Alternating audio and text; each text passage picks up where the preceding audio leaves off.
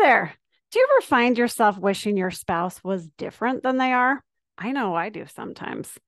For those of you that don't know me, my name is Chris Rich, and I'm a life coach.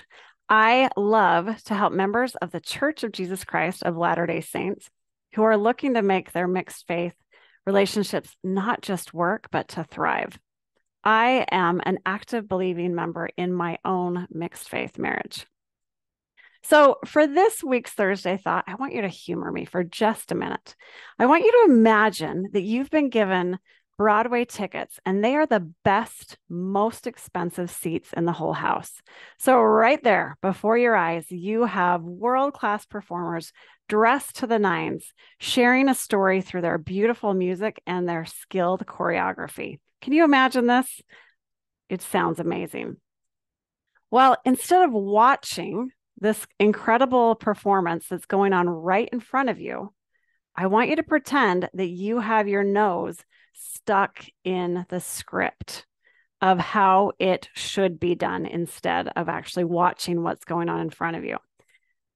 And I hope you're thinking, oh my word, Chris, I would never do that. What a waste. That's just not, why would you do that?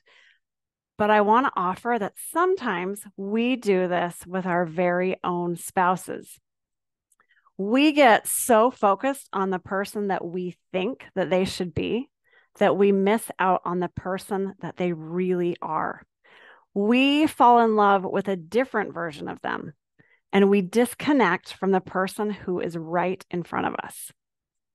Sometimes we are so attached to plan A that we miss out on all the beauty that's available in plan B. And we miss out on really getting to know and to connect with our person. It's just something to be aware of.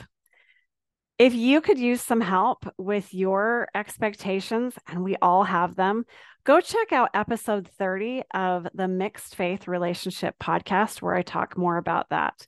And if you could use some more help in your mixed faith relationships, go check out my website, chrisrichcoaching.com, all one word, and click on the link to get my Mixed Faith Friday emails. And I will see you next week for another Thursday Thought. Make a great week, my friends.